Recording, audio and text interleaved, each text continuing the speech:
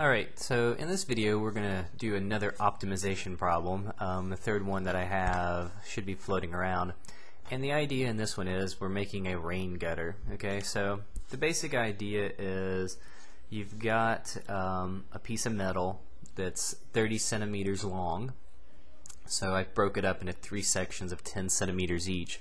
And what we're going to do is we're going to take the left side and we're going to bend it up. And then we're going to do the same thing with the right side. We're going to bend it up. So we're bending the metal up to get this new shape that we have here. Okay. And the idea is we want to figure out at what angle theta we should bend this metal so that this gutter, imagine we're kind of looking at a cross section, so the water's flowing through it. We want this gutter to basically be able to transport as much water as possible. Okay, so we could bend it all the way up and just make a little box, whoops, and then you know, I could make it, probably wouldn't want to make it flat, it's not going to hold much water at all then, so we're trying to figure out what angle is best. Okay, and the way to get started on this one is I'm going to make another little line across the top. Okay, and intuitively to me, I'm thinking, well, there's I kind of see a rectangle in here, and then I see 2 little triangles in here on the side. So really, if you think about this as being an area, if I maximize this kind of cross-sectional area, I mean, that should maximize the amount of water that can be transported. Okay, so if this is the angle theta down here, that means each one of these angles would also be theta. Okay, and I'll call this little top part height, and maybe I'll call the side part W for width of the triangle. Okay, so the area simply of this gutter is going to be sort of the rectangular part, the part in the middle, and then we've got 2 times the area of the triangles. Okay, so I'm being a little sloppy here, but that's the basic idea. Well, the area of the rectangle is going to be its base, but we know its base is 10. We're going to have to figure out its height. Okay, because depending on how high up we bend it, the height is going to change. And then we have 2 triangles, and again, triangles have area 1/2 the, normally you say base, but I'll call it the width times the height. So in this case, I've got to figure out the height in terms of theta, and it would be nice to figure out the width and again the height in terms of theta. So if we look back up here at our triangle though, we know that since this original part was 10, so I'm going to kind of bring this triangle down here, this triangular portion. So here's my angle theta that was up there in the top left corner. We know that this thing has width, or excuse me, the hypotenuse is 10 because that's the size, that's the length of the gutter before we bent it up. Right? This was 10, we bent it up, it's still 10. So I need to find expressions for the width and the height.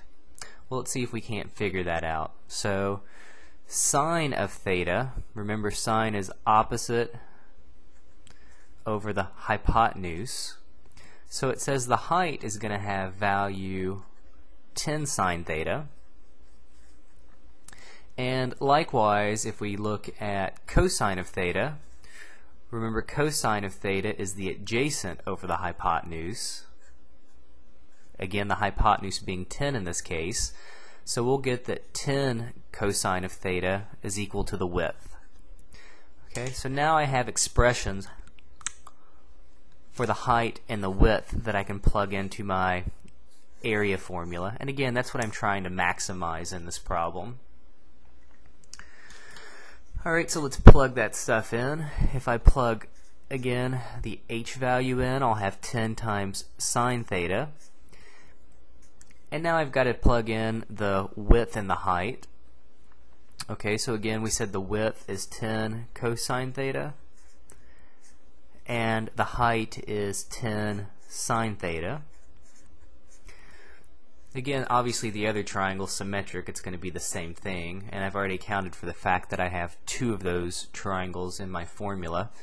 So let's see, if we simplify this down, it looks like we get 100 sine theta plus 100 cosine theta times sine theta. And this is now the thing that I am basically trying to maximize, which means we now have to take a derivative of it. So now we'll take the derivative, try to find critical points, justify that those are a maximum, and we'll have the angle at which we need to bend our gutters. Alright, so if I take the derivative of this thing, the derivative of sine theta is again just cosine theta, so we'll get 100 cosine theta. I'll leave the 100 out front and I'll do the product rule on the inside. So the derivative of cosine, I'll get negative sine theta, but I've already got a sine theta, so I'll get negative sine squared theta.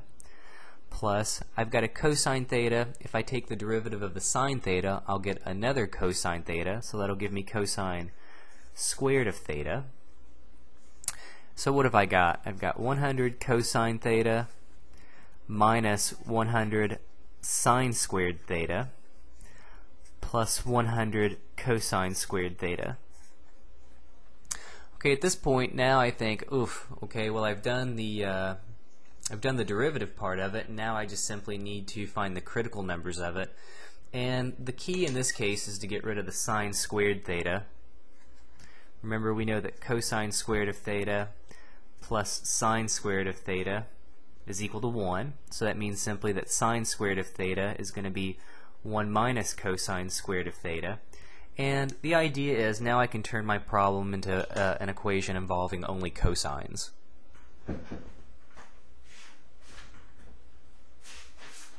And usually if I can turn it into just one thing, that ends up being better. It usually ends up making things a little bit easier to solve. Alright, so let me go down here. I have 100 cosine theta minus 100. I'm going to plug in that sine squared is 1 minus cosine squared theta. Then I've got plus another 100, my original 100 cosine squared theta floating around. Squeeze that back over there. So now let's just clean this up. I've got 100 cosine theta minus 100. I'll get plus 100 cosine squared theta. And then I have my original 100 cosine squared theta. This is now just a quadratic equation in cosine of theta. So the same way if this said 100x minus 100 plus 100x squared plus 100x squared, we can solve it the same way. So I'm going to combine my two 100 cosine squared thetas and get 200 cosine squared theta. I'll write my positive 100 cosine theta next, and then I have minus 100 floating around. Well, now I can factor out 100, and then I'm left with 2 cosine squared of theta plus cosine of theta minus 1. And now we simply need to factor out the original part. So I'm just going to do it just like, again, it was a quadratic in x. So I have a cosine theta, a 2 cosine theta, and a cosine theta. Well, let's see. I need to get negative 1, so I know I need a plus 1 and a minus 1, but I want a plus cosine theta. So I think those values should work. 2 cosine theta minus 1, cosine theta plus 1. And now if we set each piece equal to 0, I'm starting to run out of time here, we'll get cosine theta equals 1/2, cosine theta equals negative 1. Well, if cosine of theta equals negative 1, that's going to give you an angle of pi, or 180 degrees, which doesn't really make sense if you think about the context of the problem and bending. The other angle would be when cosine of theta equals 1/2. Well, when does cosine of theta equal 1/2? Pretty sure that's at pi over 3, or 60 degrees. So you could justify that this is going to give you a maximum value, because I'm pretty much out of time on my 10-minute time limit. So it says, basically in conclusion, if you're making gutters out there, bend your gutters at 60 degrees. That will allow people to transport the most water off the roof when it pours down rain. Hope this problem makes some sense. If you have any other questions, feel free to visit my website. I've got a couple other optimization problems and lots of other videos on there as well.